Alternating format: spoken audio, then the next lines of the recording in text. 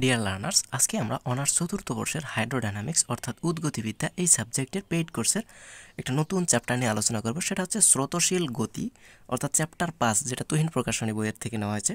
তো স্রোতশীল গতি মানে হচ্ছে স্ট্রিমিং মোশনস। তো এই স্ট্রিমিং মোশনস এখানে বেসিক বলতে আমাদের তেমন কিছু নাই, আমরা জাস্ট এখান থেকে জেনে নিব যে স্রোতশীল গতিটা কী। তো স্রোতশীল গতিটা হচ্ছে আমাদের যে প্রবাহে কোনো নির্দিষ্ট বিন্দুকে অতিক্রমকারী কোনো কণার গতি তার অব্যবহিত পরবর্তী সময়ে ওই বিন্দুকে অতিক্রমকারী কণার গতি একই হয়, তবে তাকে স্রোতরেখা গতি বা স্রোতশীল গতি বলে। আর এই স্রোতরেখা গতিতে তরলের প্রত্যেক কণার গতির দিক একই হয় এবং কণার বেগ ধ্রুবক হয়। ওকে, তো আশা করি বুঝতে পারছেন যে স্রোতশীল গতিটা কি। আর এই স্রোতশীল গতির চ্যাপ্টারে আমাদের এখানে বৃত্তাকার নল, বৃত্ত উপপাদ্য, বৃত্তের উপপাদ্যের প্রয়োগ, তারপরে এখানে ব্লাসিয়াসের উপপাদ্য, এইগুলোই হচ্ছে আমাদের এখানকার মেইন পার্ট।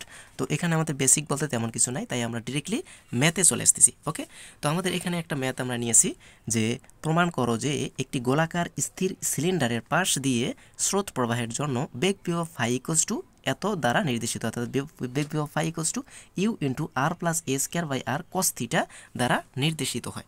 তো এখানে আমাদের এই প্রশ্নটা এভাবে না দিয়ে আমাদের প্রমাণ করো যে একটি গোলাকার স্থির সিলিন্ডারের পাশ দিয়ে স্রোত প্রবাহের জন্য বেগ বিভব না দিয়ে এখানে স্রোত ফাংশন সাইও দিতে পারতো। তো সাই দিলে তখন কি হয়ে যাবে, ইকুয়ালস টু হয়ে যাবে you into R minus A square by R sine theta হয়ে যাবে, অর্থাৎ এর অনুবন্ধী মানটাই হবে আমাদের সাইয়ের মান। ওকে, তাহলে আমরা যদি সাই দিয়ে আসে তাহলে আমরা সাই দিয়ে এই এতটুকু পর্যন্ত কাজ করে জাস্ট একটা লাইন লিখে দিব যে সাই equals to you into R minus A square by R sine theta. ওকে, তো আমরা সেই কাজটাই করব। তো এখন আমরা এটা আগে প্রমাণ করব। তো এই প্রশ্নটা সর্বশেষ 2017 সালে ন্যাশনাল ইউনিভার্সিটির অধীনে আসছে।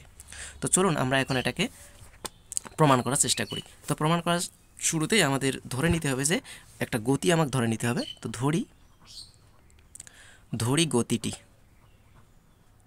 গতিটি আমরা ধরে নেব যে W equals to A Z prime, Z inverse. ওকে, আমরা গতিটাকে ধরে নিলাম W equals to A Z inverse, এটাকে আমরা দিলাম 1 নাম্বার সমীকরণ। ওকে, আমাদের হিসাবের সুবিধার্থে। তো এখন আমরা জানি ডাব্লিউ হচ্ছে আমাদের কি জটিল বেগ বিভব। তো জটিল বেগ বিভবকে আমরা কি দ্বারা প্রকাশ করে থাকি, phi plus I Sai. Okay, equals to আমরা বলতে পারি এ by A into Z inverse মানে আমরা কি লিখতে পারবো, জেড ইনভার্স মানে আমরা কি লিখতে পারি, দেখেন জেড বলতে যদি আমরা লিখতে পারি জেড ইকুয়ালস টু হচ্ছে এক্স প্লাস আই ওয়াই।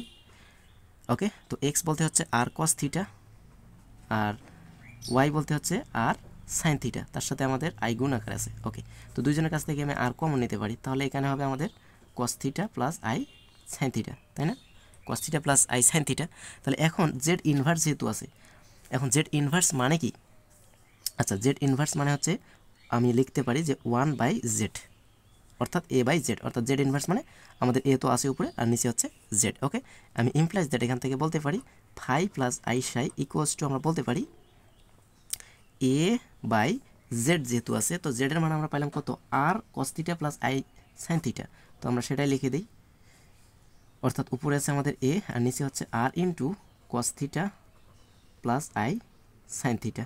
ওকে, আশা করি এতটুকু বুঝতে পারছেন। তাহলে implies that phi plus I Sai equals to A by আরকে আমি আলাদা করলাম, নিচে আছে আমাদের cos theta plus i sine theta, এটাকে উপরে যদি নিয়ে যায় তাহলে এর অনুবন্ধী মান চলে আসবে, অর্থাৎ এই যে আই সাইন থিটা যেখানে আই আছে তার চিহ্নটা পরিবর্তন হয়ে যাবে, তাহলে আমাদের হয়ে যাবে cos theta minus i sine theta, অর্থাৎ নিচ থেকে উপরে নিয়ে আসার কারণে অনুবন্ধী মান চলে আসলো, অর্থাৎ মাইনাস যুক্ত মান চলে আসলো। ওকে, আশা করি বুঝতে পারছি। এখন আমরা উভয় পক্ষ হতে বাস্তব আর কাল্পনিক অংশ আমরা সমীকৃত করব, অর্থাৎ এই দুই পার্শ্ব অর্থাৎ বাম পক্ষ ডান পক্ষ হতে আমরা বাস্তব আর কাল্পনিক অংশ আমরা সমীকৃত করব।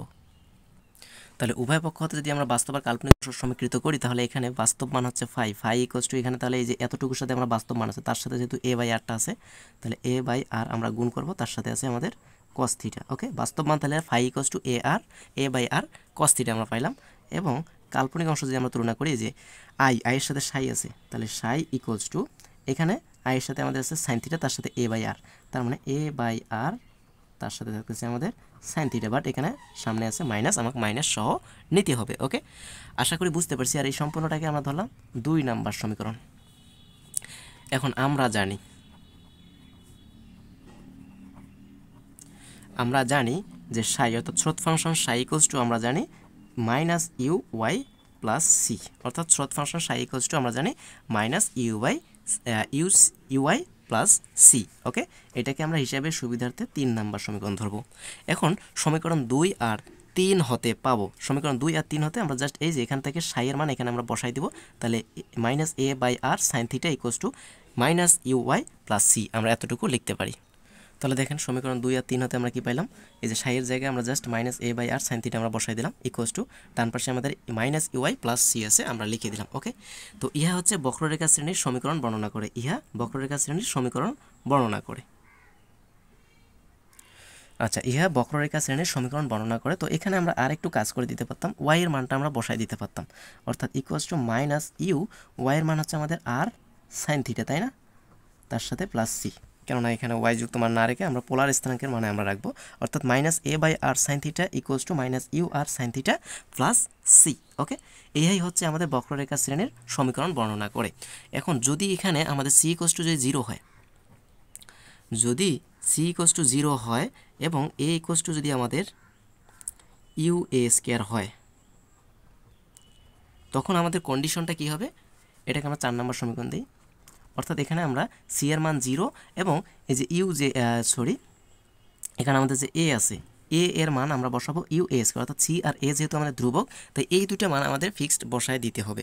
ওকে, তাহলে সি এর মান আমরা 0 বসাবো আর এ এর মান আমরা ইউ এ স্কোয়ার বসাবো। কত নম্বর সমীকরণে? 4 নম্বর সমীকরণে। তাহলে 4 হতে পাই, তাহলে 4 হতে আমরা কি পারি, এখান থেকে আমরা ইউ এ স্কোয়ার বসাবো, তাহলে মাইনাস আছে ইউ এ স্কোয়ার বসাইলাম, নিচে হচ্ছে আর, তার সাথে আছে এখানে sine theta equals to minus you R sine theta plus C, C বলতে হচ্ছে আমাদের কি 0, কেননা সি এর মান আমরা 0 বসাইছি। ওকে, আশা করি এতটুকু বুঝতে পারছেন। তাহলে উভয় পাশ থেকে মাইনাস মাইনাস কাটা যাচ্ছে, ইউ কাটা যাচ্ছে, তারপরে কি থাকতেছে এখানে ইউ কাটা যাচ্ছে, সাইন কাটা যাচ্ছে, তাহলে এখানে আমাদের থাকতেছে এ square by R equals to এখানে থাকতেছে আর।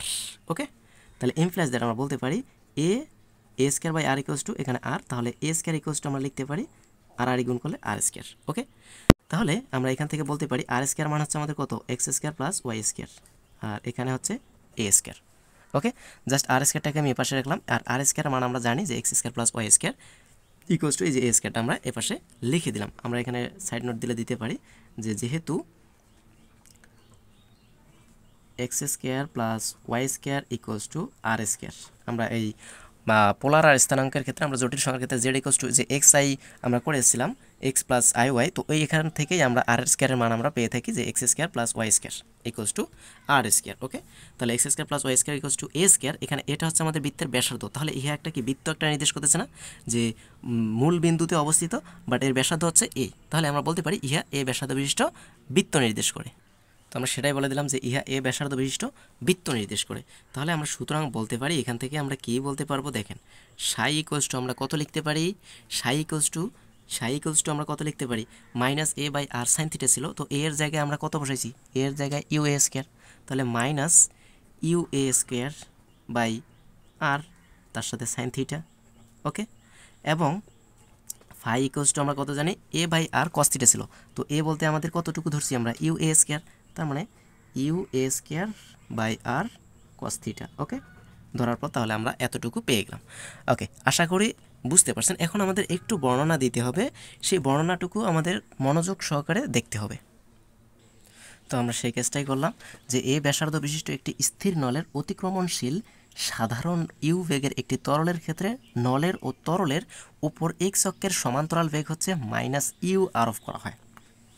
এক্স অক্ষের সমান্তরাল বেগের ক্ষেত্রে মাইনাস ইউ আরোপ করা হয়, অর্থাৎ ইউ বেগের ক্ষেত্রে এক্স অক্ষের সমান্তরালের ক্ষেত্রে মাইনাস ইউ বেগ আরোপ করা হয়, তখন নলটি স্থির অবস্থায় আনতে আমাদের বেগ বিভবের সাথে একটি পদ ইউ এক্স আমরা যোগ করতে হয়।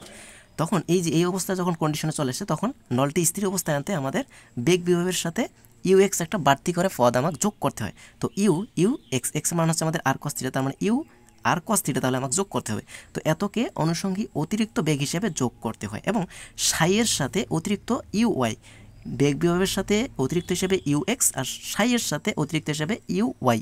এই যে কেন আমরা বুঝলাম যে এক্স আর ওয়াই, এখানে ইউ এর সাথে এক্স আর ইউ এর সাথে ওয়াই কেন হচ্ছে, আমরা যে বুঝতেই পারছি যে সাইয়ের সাথে সম্পর্ক হচ্ছে সাইন থিটার, আর ফাইয়ের সাথে সম্পর্ক হচ্ছে আমাদের কস থিটার, তাই X U x are you Y অর্থাৎ ইউএক্স হচ্ছে বেগ বিভবের ক্ষেত্রে আর ইউওয়াইটা হচ্ছে আমাদের সাই এর ক্ষেত্রে। তাহলে সাই এর সাথে অতিরিক্ত হিসেবে ইউওয়াই, অর্থাৎ ইউ বলতে হচ্ছে আমাদের ইউ, আর ওয়াই হচ্ছে আর সাইন থিটা, তার মানে ইউ আর সাইন থিটা যোগ করতে হয়।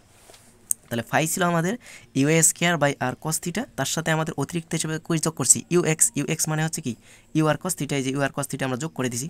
তাহলে এখানে আমরা এই দুটাকে যদি আমরা ক্যালকুলেশন করি তাহলে দেখেন দুইজনের কাছ থেকে আমরা ইউ কমন নিতে পারি, তার সাথে আমরা কস কমন নিতে পারি। তো ইউ আমি এখানে কমন নিলাম আর কসটা আমরা ওপাশে কমন নিতেছি। ইউ কমন নিলে এখানে হচ্ছে আমাদের আর প্লাস এ স্কোয়ার বাই আর, তার সাথে আমরা কস থিটা আমরা বাইরে আমরা এই পাশে কমন নিলাম। ওকে, তাহলে ইউ কস থিটা কমন নিলে আর প্লাস এ স্কোয়ার বাই আর। ওকে, এতটুকু। সেমভাবে সাইয়ের ক্ষেত্রে আমরা কি করছি ইউআই যোগ করছি, অর্থাৎ ইউ আর সাইন থিটা, এই যে ইউ আর সাইন থিটা যোগ করছি, যেহেতু সাইয়ের মান আমাদের minus U A square are U A square by R sine theta ছিল, তার সাথে আমাদের এই যে ইউ আর সাইন থিটা অর্থাৎ ইউ ওয়াই বলতে ইউ আর সাইন থিটা আমরা যোগ করছি। তাহলে এখান থেকে আমরা ইউ কমন নিতে পারি, তার সাথে সাইন থিটা আমরা কমন নিতে পারবো। তো ইউ কমন নিলে আমরা এখানে পাবো, তাহলে ইউ কমন নিলে এখানে আমরা পাবো আর মাইনাস এখানে তাহলে আমরা পাবো এ স্কোয়ার বাই আর, আর বাইরে আমরা কমন নিয়েছি সাইন থিটা। ওকে, তাহলে ইউ সাইন থিটা কমন নিলে এখানে পাবো আমরা আর মাইনাস এ স্কোয়ার বাই আর, এতটুকু আমরা পাচ্ছি। তাহলে ইউ সাইন থিটা কমন নিলে আর মাইনাস এ স্কোয়ার বাই আর। তো আমি আগেই বলছিলাম যে কসের ক্ষেত্রে এখানে প্লাস আসে আর সাইনের ক্ষেত্রে এখানে মাইনাস আসে। তো তার মানে কসের ক্ষেত্রে আমাদের আসবে ফাই বেগ বিভব, আর সাইয়ের ক্ষেত্রে আমাদের আসবে এখানে মাইনাসের ক্ষেত্রে তখন আসবে সাই অর্থাৎ স্রোত ফাংশন।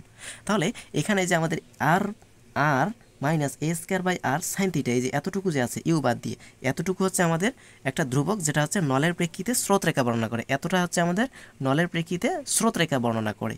তো ইহা নলটি চলমান বা স্থির অবস্থার জন্য কিন্তু আমাদের শর্ত হবে। ওকে, তাই এই কথাটা আমরা বলে দিব, তাহলে আমাদের কাজ শেষ। তো আমরা সেটাই বললাম যে সুতরাং সমীকরণ আর minus A square by R sine theta অর্থাৎ আর minus A square by R into sine theta equals to ধ্রুবক। এই ধ্রুবক নলের প্রেক্ষিতে স্রোতরেখা বর্ণনা করে ইহার নলটি চলমান বা স্থির অবস্থার জন্য সত্য। আমাদের এতটুকু জাস্ট প্রমাণ করতে বলছিল, আপনারা এখানে রেখে দিলেই হবে, সমস্যা নেই। বাট এই যে পরবর্তী আমাদের সাইয়ের ক্ষেত্রে যদি কাজ করা লাগে সেই ক্ষেত্রে আমি বাদ বাকিটুকু বলে দিলাম যে এতটুকু পর্যন্ত আমার করতে হবে। তো এটাই আমাদের প্রমাণ করতে বলছিল, আমরা লিখব প্রুফড। আশা করি বুঝতে পারছেন। এরপরে যদি কারো কোথাও কোনো ধরনের সমস্যা থেকে থাকে তাহলে আপনারা নির্দ্বিধায় প্রশ্ন করতে পারেন। সাথেই থাকুন। ধন্যবাদ সবাইকে।